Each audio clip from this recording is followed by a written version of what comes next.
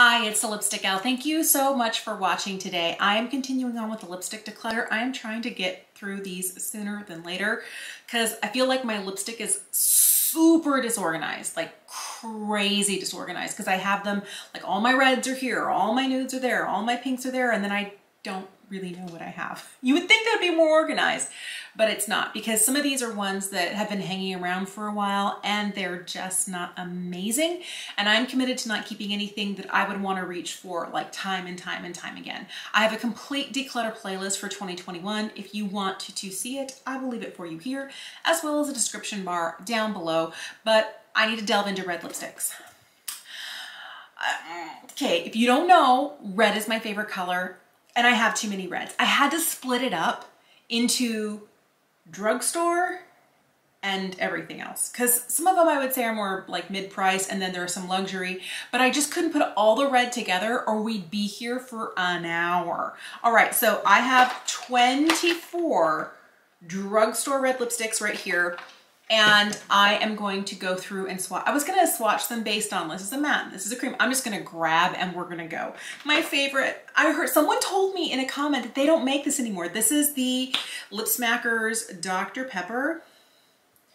I love, and it still smells good and like Dr. Pepper. And I'm gonna keep this because it makes me happy. All right, from there, I have this little Tony Moly Bunny Gloss Bar. Ooh, there's not a lot left. I never know what shades these are because it's in Korean, like all of the writing, it says it in English and then all of the rest of it is in Korean and I can't read it. So I don't know what color this is, but I think these are super cute. I just don't reach for them anymore. And this is a shade I think that one of my kids would really like. I do have another one put aside here for my kids because like even the faces, they're like different and super cute. One's angry and one's like, hi. So my girls will love those. This is from Burt's Bees and this is their lip crayon. This is the shade, I think it's Red Niagara, Redwood Forest. I lied. I know that that Niagara shade is the name of a different one. That's really pretty. Oh, she's not good though. I've had these for a long time, so I'm gonna have to let that go. I have 3 lipsticks from Maybelline and these I believe are all mattes and they're all really, really surprisingly good. So this one here is the Color Sensational Matte. This one is called Rich Ruby. I did an entire video earlier this year of like best red lipstick from the drugstore. I really liked this one. I don't think that one's going anywhere. I actually think all of these Maybelline ones are staying. I love the Ulta Matte Slim lipsticks. This one here is the shade More Ruby. That's one swipe. Like, you can't really go wrong with these guys. They're just really good. They last beautifully. And I was thinking that matte lipstick formulas would dry my lips out. These two don't. This is the Superstay Ink Crayon. I have not been bold enough to try just the regular Superstay ink, like the liquid one, but I like this one. This one is called Own Your Empire. And this is one that I picked up on a recommendation from Emily Noel. It is really pretty. It's a little bit more tomatoey. These guys tend to be a little bit deeper in tone. They have a little bit more depth to them. My favorite thing about these is, guess what? They come with a sharpener. And as you can see, I have sharpened this in the past. So if you want to use this as a liner and to fill in your lips, it's amazing. And then it doesn't budge once it sets. Really good. I have 2 lipsticks from Flower Beauty. These are their Petal Pout lipsticks. Both of these are mattes. This has been the one that I have used the most. This one's called Poppy Pout. Oh, it's still good. Let me swatch it next to the other one. This other one here is called Hibiscus. And this one I think is a little bit more corally. Trying to decide. I think I'm going to get rid of Poppy Pout and I'm going to keep, no, I'm not going to keep either of them. I haven't reached for them in a long time. They're a really beautiful formula. I think they're really, oh, I don't know. What do I do? So I'm dithering. I don't know. I want to keep both of them, but I know if I do that, I'm going to keep way too many.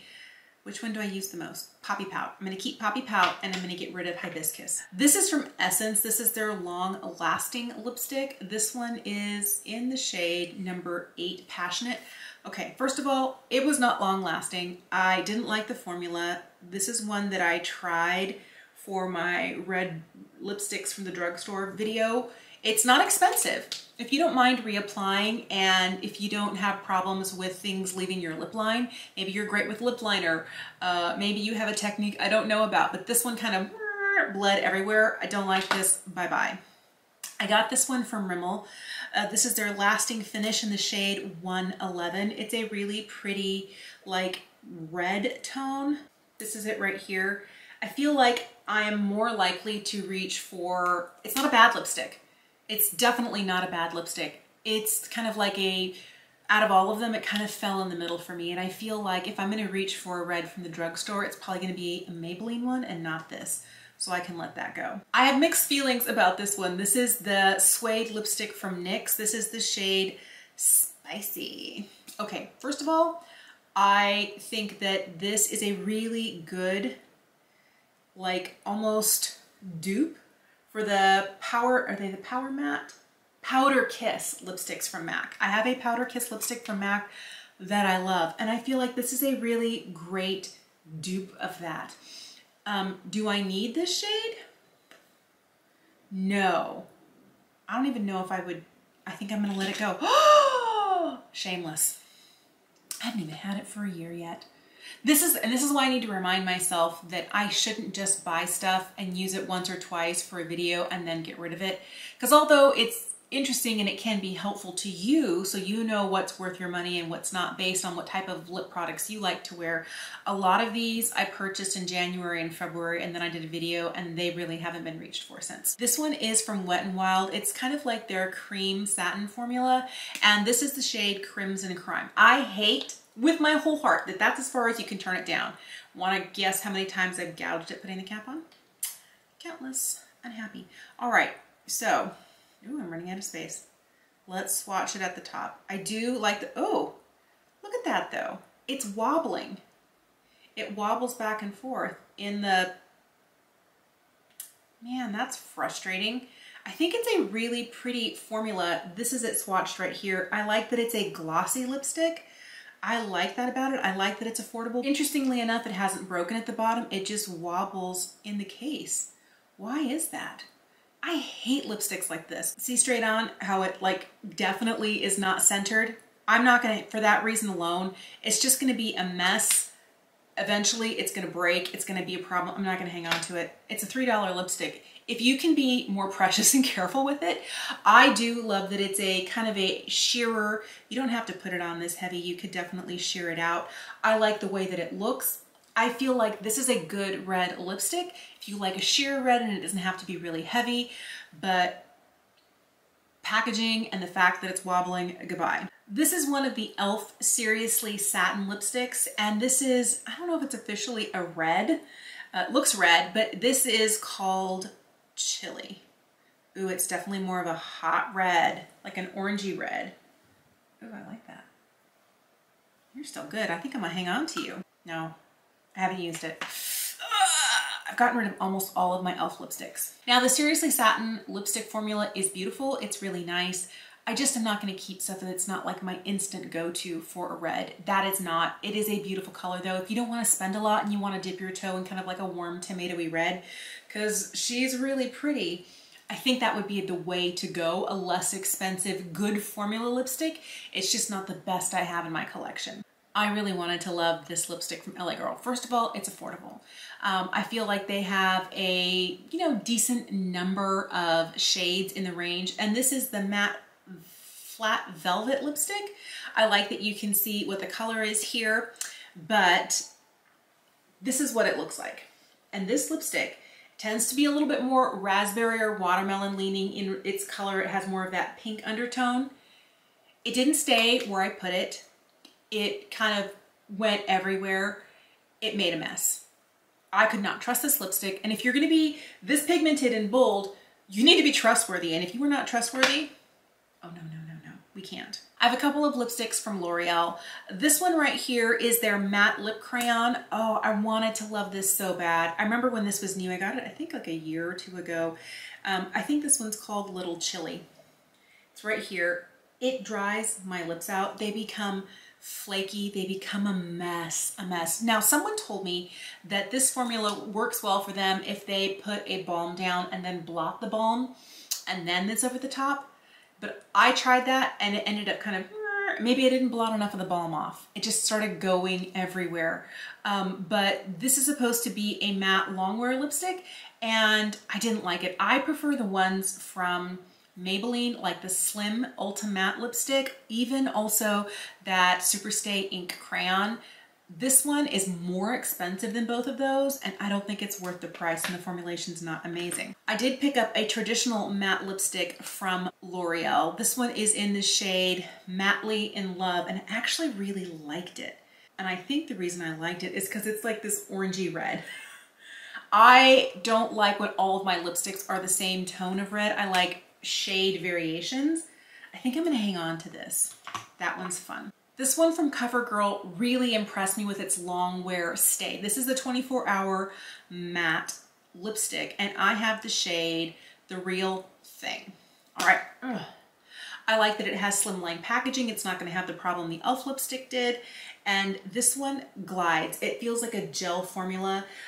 It locks down and it does not move. Under a mask, you can wear this safely. It's actually really beautiful. I wish it wasn't quite as burgundy leaning and had a little bit more brightness to it, but it's a really good formula. I'm gonna hang on to this. We're running out of space. Should we just swatch on the other hand? Let's just swatch on the other hand. This is one from Revlon. This is the Super Lustrous Matte Lipstick. This is in the shade Crushed Rubies. I thought this one was really pretty, but I liked this. I felt like it lasted for a decent amount of time. It didn't end up going crazy places, and I do feel like oh man, this is so similar to some of the other ones I have. I don't think I need this. That's one that I picked up for that red lipstick video that came out in late winter, early spring. Don't buy a whole bunch of shades just to try them out. Try them one at a time. Return what you don't need. This is one that I fell in love with. This is the Colorstay Ultimate Suede Lipstick from Revlon. Now, what I like about this is that it feels kind of like those blotted lipsticks from Colourpop, but it's lightweight. So it has kind of like, it's not a real glowy. You can build it up if you want. So that is several passes. It's nourishing on the lips. It's comfortable. It's not too much color. I really like this. By the way, this is the shade Finale. I like that it is kind of like a warmer red, a sheer red, and it looks kind of shiny here, but when it finally does, you put it on a couple of passes and you give it about 10 minutes, it kind of dries down and it doesn't end up looking as glossy as this. And it's not like indelible. It will move, like some of the ones from Maybelline, like that Superstay ink, she's gonna be there for a minute. This one is not that same long wearing, but it's not like a cream lipstick. It's kind of like between a cream and a super matte, but I love this. I think this is a gorgeous formula and I love this one. I'm so sad about. I love this formula so much. This is the Lip Cushion, the Revlon Kiss Cushion Lip Tint. Okay, I wore the berry tones in this formula and the nude one a lot, and I didn't wear this one as much. And I can't wear it anymore because now it's gone bad. And that is so, so, so sad. This is the shade Crimson Feels. I wish they still made this formula. I think it's a really beautiful formula. It's super easy to apply. I would keep it if it was still good, but she's not good anymore. Don't get too many lipsticks. They tend to go bad. I liked this one from Milani. This is the Ludicrous Matte Lip Crayon. Oh, this glides. It's beautiful. This tends to be more of like a raspberry shade. This one's called Good Side. So it goes on creamy. It lasts really well. And it doesn't have like a sharpener on it, but I have used the sharpener from this for this. So if you happen to have one of those chunkier sharpeners, you could definitely give something like this a sharpen because it does give you more precision. Sometimes I don't mind like a blunted tip like this, but I tend to really like as much precision as I can get. So I'll line my lips after it's been sharpened and then I'll start to fill it in and it'll blunt down a little bit. But this Ludicrous Lip Crayon, beautiful. So this is the Milani Matte Bold Color Statement Matte Lipstick. This is the shade 16, I Am Fierce. I think it's a really pretty shade. I think it looks really pretty, but in all of the red lipsticks I tried from the drugstore, this one was just kind of in the middle of the heap. And it's a reasonable price, but it's not one that I have to have in my collection. All right, the last two that I have are from Colourpop. I loved this one so much. This was from the Villains collection, and this one was Cruella. And I love this, but she's not good anymore. I loved this because it is kind of like that hot orange red. Oh, so good. I feel like the packaging is like super cute. I love it so much. And I wish that Colourpop products would last longer. Nope, I'm not gonna be putting that on my list, but I love this color. Thankfully, I have something that's similar to this and a couple of other formulations, so I don't need to hang on to this. This is the last one. This is the Ultra Blotted Lip. This is in the shade Swing Away. I love this. This came out, I think, with the California collection in 2019. I can tell the formulation has changed. This right here is Swing Away. I feel like it's dried out. It's a little streaky and chunky, and it's also bad. I just have committed to not buying any more Colourpop lipsticks. I like their formula of their Luxe lipstick. Like, this formula is beautiful. You just have to get one and use it. Maybe two and use it. I feel like their lip liner formula is really good, but you got to get one or two and use them every day. They just don't last that long, and that just makes my heart sad because they do have some fun colors, some colors you can't find anywhere. I do like that they're constantly bringing out new things, but I feel like with all of that constant change, maybe they don't put as much time and consideration into the formula, the longevity of the formula. Sometimes I'll find that things that come in tubes like this, glosses, liquid lipsticks, blotted lipsticks, they end up separating. And that doesn't happen to a lot of my other products, not after like a 5 to 6 month span. So I'm always just a little bit curious about what goes into the formulation of Colourpop. So I just have decided not to buy them anymore. Let me count up for you and tell you how many I'm keeping, how many I'm getting rid of. I am getting rid of these 15 right here, and I am keeping these 8. I feel like that's a really good amount of drugstore red lippies to keep. Ones that I know I love, that I wear not just because I'm looking for a drugstore lipstick to go with my drugstore look, but ones that I actually reach for because they're just good. And I'm keeping this out of nostalgia. I wish that there were more of these, but I don't know. Maybe I heard wrong. Maybe they're not discontinued.